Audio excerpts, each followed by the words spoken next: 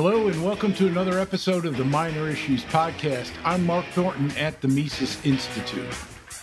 Prepping is a very small industry in the United States, with annual spending specifically for prepping less than what the government will spend in the time it took me to prepare this episode. The amount of spending is an interesting issue. So is the purpose and efficiency of prepping. However, the mainstream media demeans preppers as irrational and out of touch with reality. Note that from a scientific point of view, however, prepping is rational, efficient, and very normal. I'm not an expert prepper or even an expert on the prepping industry. This is not a how-to episode, nor is it meant to be any kind of advice. In this episode, I will focus solely on prepping for natural disasters and not on artificial disasters. Artificial disasters come not from society itself or nature, but from the government. These would include things like war, hyperinflation, or economic collapse associated with runaway government spending, debt, and money printing inflation. Even basic government interventions, however, like forestry policy, are known to increase natural disasters. Government-created disasters are worse and longer lasting than natural disasters and require additional preparations for issues like home production, self-protection, and even alternative money and healthcare. So while each natural disaster seems completely random, sent from some malicious god, they actually follow a pattern that are increasingly known to science.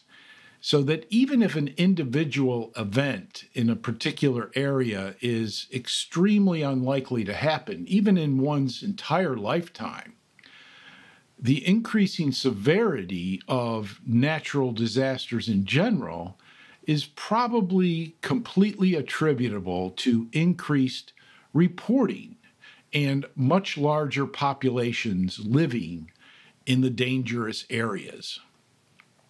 So why do people prep? Well, the simple answer is because while the probabilities are extremely low, the cost of preparation is also extremely low, and the benefits are extremely high. The costs are extremely low because all of our emergency necessities are not really perishable or are only semi-perishable.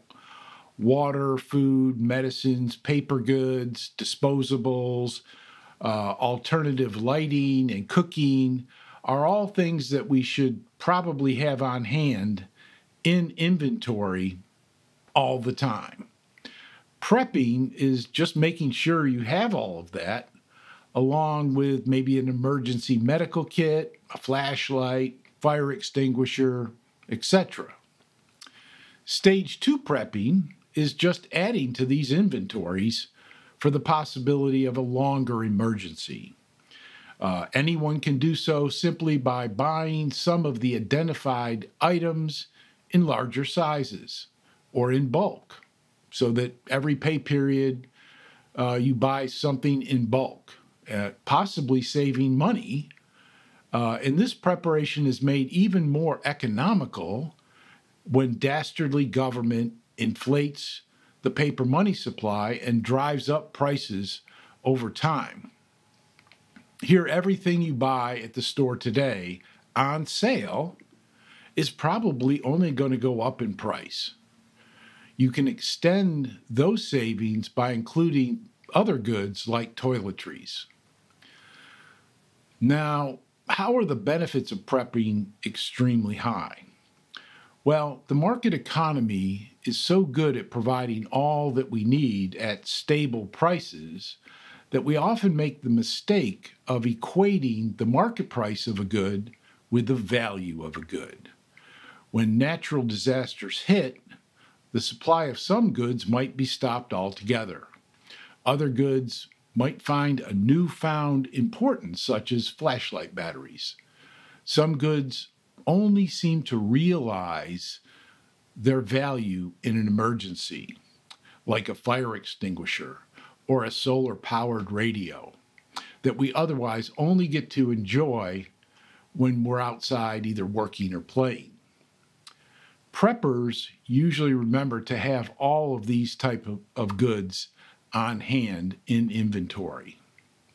And now I'm not saying that people don't go overboard with prepping.